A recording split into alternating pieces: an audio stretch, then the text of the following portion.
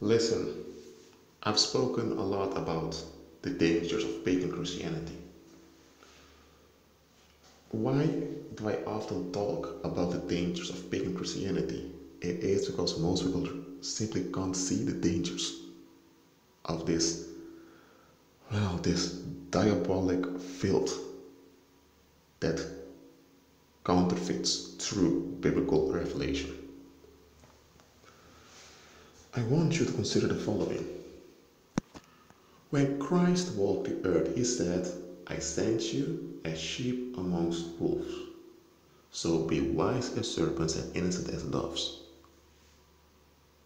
He was referring to common people there. So he was not referring to demons. He was not referring to unclean spirits. Because he told his followers that he had given them power over the whole camp of the enemy. And none shall by no means harm them.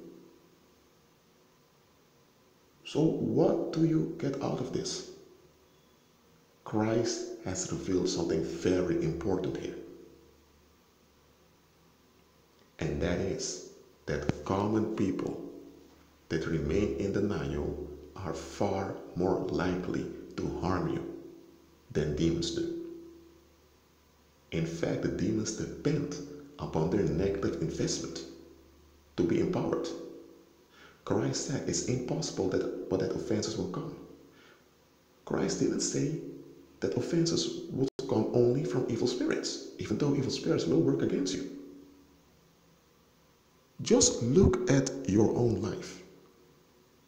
If you have been harmed, collectively, individually, who acted it out?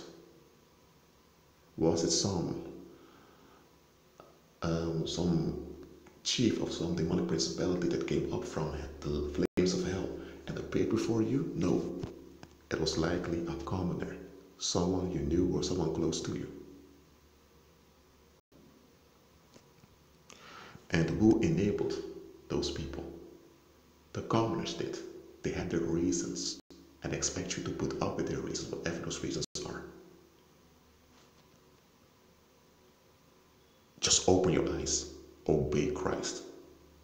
Common folks who persist in denial, which means almost all common people, are far more likely and willingly to harm you and defend that will of theirs against you.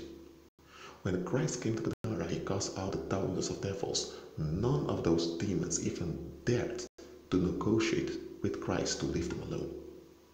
But those common people that invested in their negative will, they did. It were not those devils that roamed the earth that put Christ on the cross.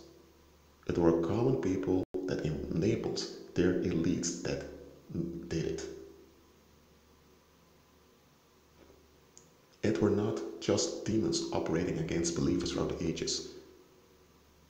It were common people in cooperation with some pagans, not some, actually, with some pagans with influence that persecuted believers throughout the ages.